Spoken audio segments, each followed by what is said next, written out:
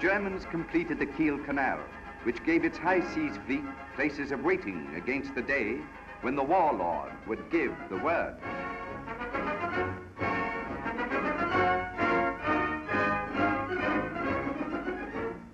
German ships maneuver in the cold waters of the North Sea. And great men of war swing into battle lines, their officers drinking a toast to Der Tag.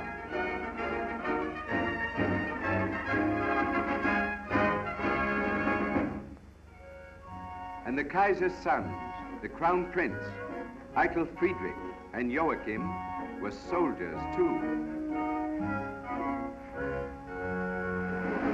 The warlord is ceaseless, indefatigable, as he makes the rounds of his armies.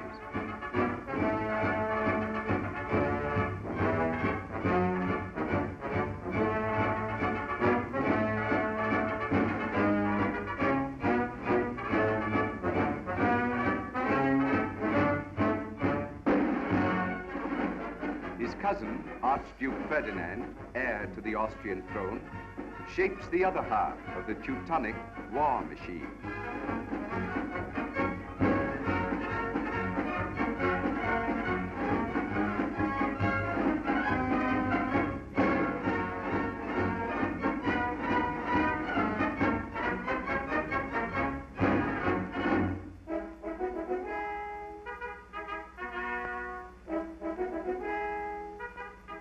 The two Caesars, Ferdinand and the Kaiser, hunted together and talked of days when German arms were borne over many victorious fields.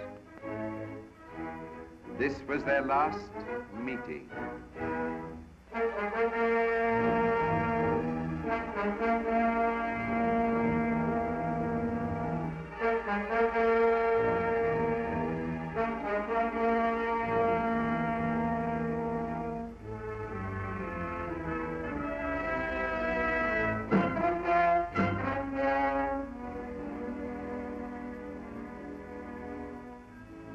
These black caskets carry Ferdinand and his wife to Vienna.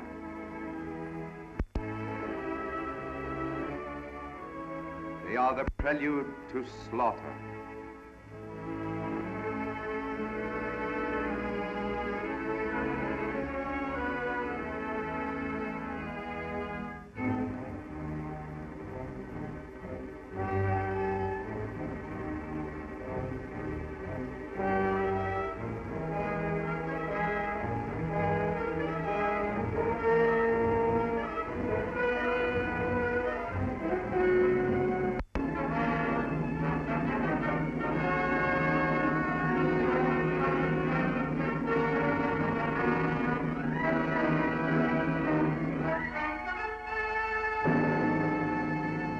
In Berlin, the Germans know the hour of glory is at hand.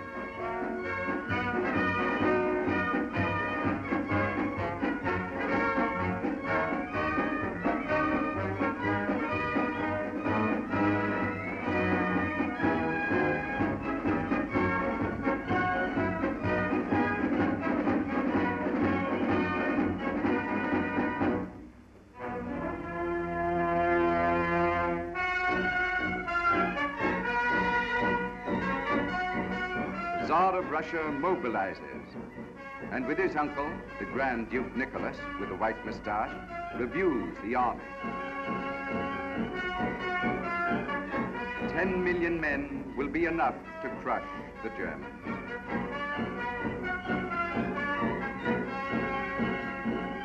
The Kaiser and the King of Württemberg make ready to sweep the field with their marvelous new games.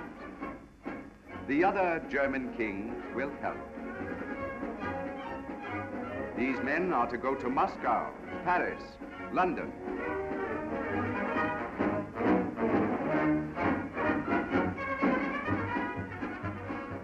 The Crown Prince will command an army.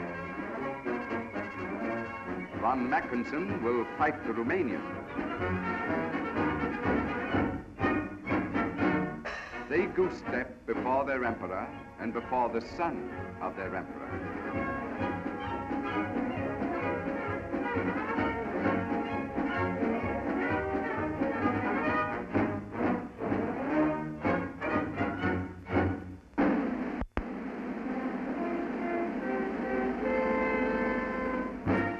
While Frenchmen, still smarting from an earlier beating in 1871, know that though war is held, sometimes Frenchmen must walk across its flaming coals. The French President Poincaré and General Joffre look on.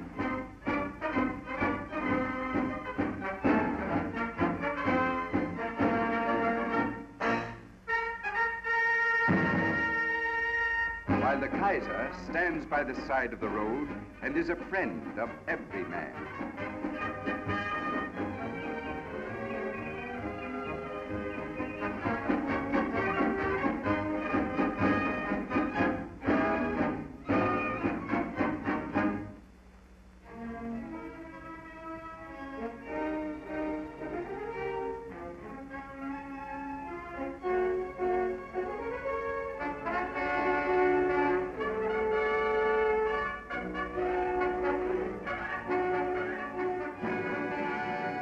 England joins the battle royal.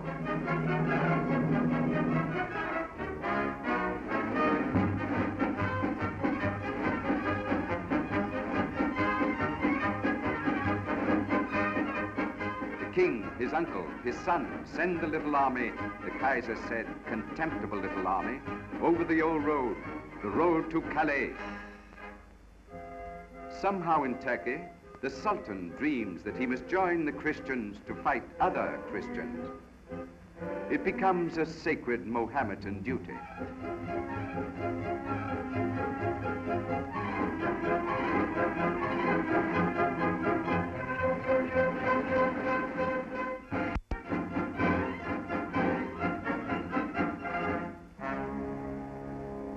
Louvain in Belgium, with its golden books, was burned.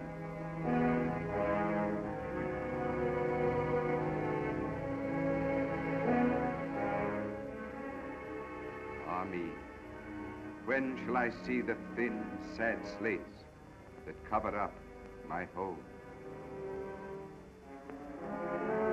Serbia watches the shells falling into Belgrade.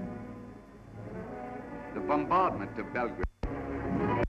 Once again, an English army crosses the channel to stand in battle line.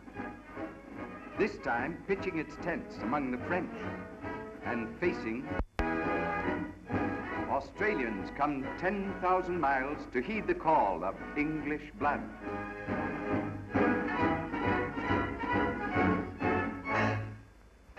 A retired general named Paul von Hindenburg is made commander of the Germans who will oppose the Russians.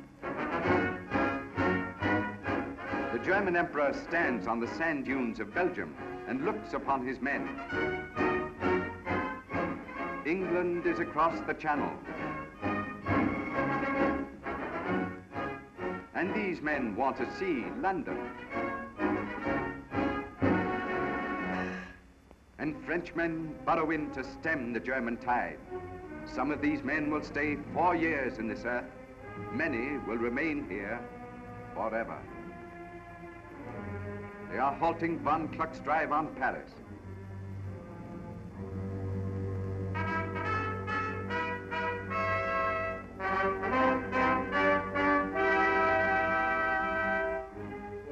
General Gallieni's army leaves Paris for the front.